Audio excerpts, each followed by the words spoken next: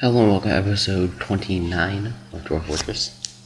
Right now we are still fighting the goblin attack, and it's going pretty well so far because we outnumber them by so much. And I believe there's 3 or so of them left. The crossbow dwarfs really are doing the majority of my damage because they actually have some skill in their weapon, and most other people are just trying to wrestle them to death. Yeah, that's 2 haulers we've lost and a bunch more injured. But overall the goblins are losing just because there's so many, and because of the crossbow fire support, which is actually a pretty big help, all considering.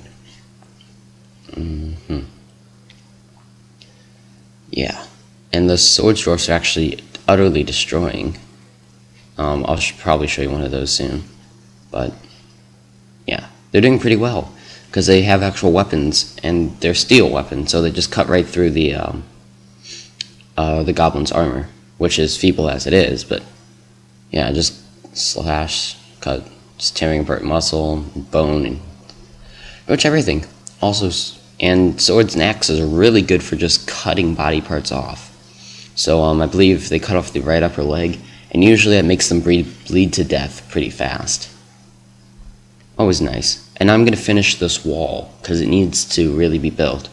But I'm not going to bother building it from I'm not going to bother building it what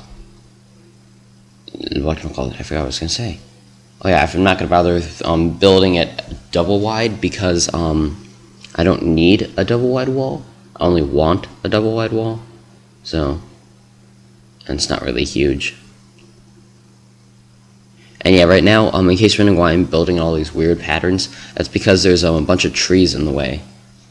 So, oh yeah, now I'm back, and that's what the wall is going to look like eventually, assuming it ever gets built.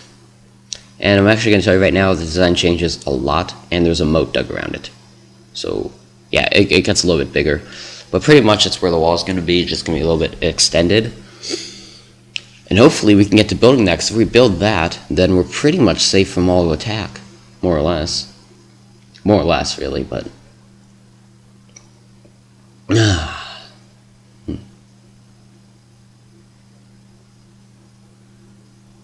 Cat's missing. Yeah, probably got killed by the goblins.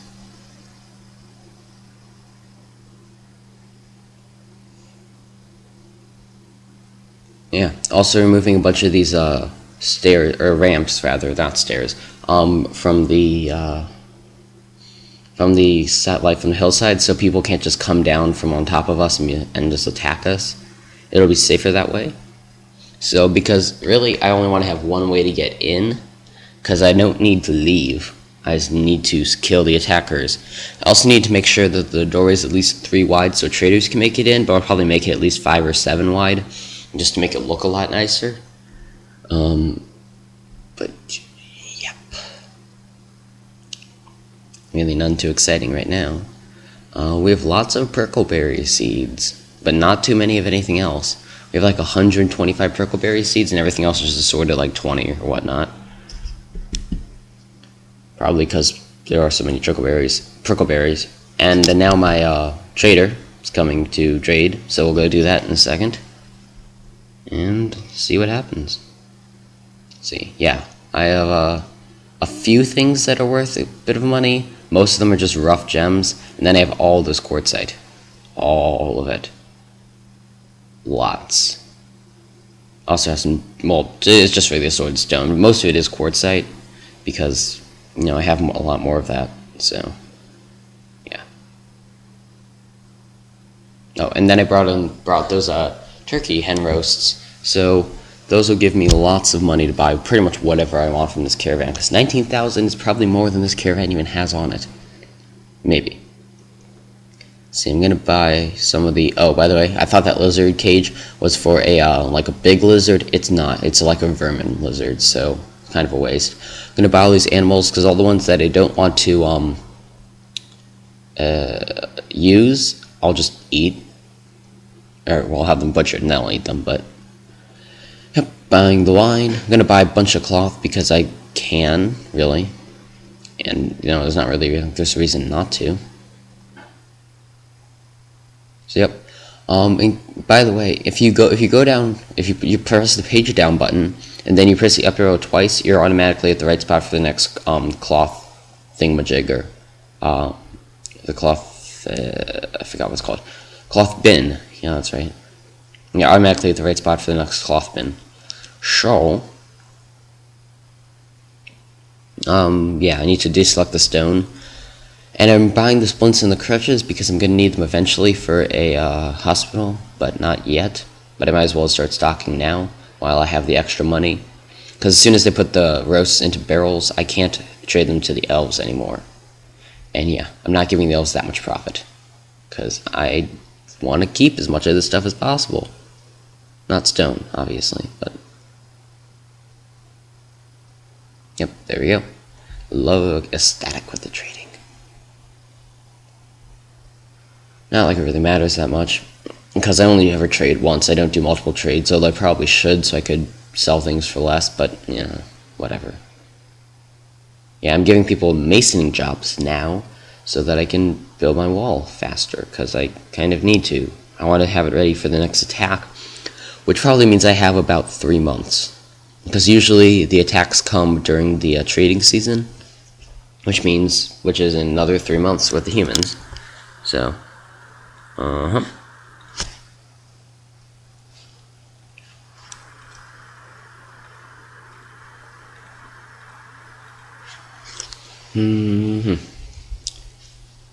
Yep. Yeah, I'm just checking all the injured people, like who they're related to and whatnot, just to know how bad it'll be if they die. I mean, not like it's really going to help me if they die anyway, but just so I can know. So I'm going to break off with him. And there we go. Okay, yeah, the militia commander is throwing a tantrum. Hope he doesn't destroy anything, because I think he might actually have some martial skill. Which is kind of bad when the dwarves that can fight just decide to start killing people. Yeah. And the sword dwarf can never fight again, because he can't stand and he can't hold things. Which is, you know, kind of a problem when you're trying to fight. But only minorly. Oh yeah, in case you're wondering why it looks different now, that's because it's in full screen mode. This is what it looks like in full screen mode. The dwarves have little beards instead of just themselves. It doesn't really matter. It doesn't change anything besides the graphics, and that only barely, so whatever. And we're almost done mining up the next layer of gems. I probably should have started the gem layers higher. Yeah, the next gem layers I do, I'm going to do them higher up, like right next to the jeweler's workshop, so that it's not as far for the dwarves to travel, so that there's less pathing time, and so it's just more efficient in general. Because when the game lags, it's not like it's actually like taking up more time, it's just going slower. So yeah, probably do them just to the left of the jeweler's workshop. And we've almost finished building all the cage traps.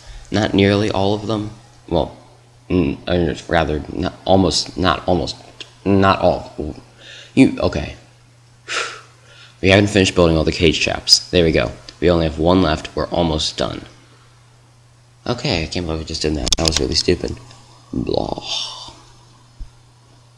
Dwarf hath no job. You should be practicing archery now I think about it. I don't know why he's not, but... And we have a new mayor. And we don't have very many good rooms, so I should probably build a new one for the mayor. Yeah, I think I'll go do that right now. So, I'm going to start mining up this hallway, because this hallway is going to be for the noble rooms, so... Yeah, eventually I suppose I need to make like a butcher's, or not a butcher, a baron. Yeah, ever so slightly different. Butcher and baron are a little bit different. I don't even know what I'm building. No, I don't know what the heck that thing is. But, whatever. Thanks for watching, and goodbye.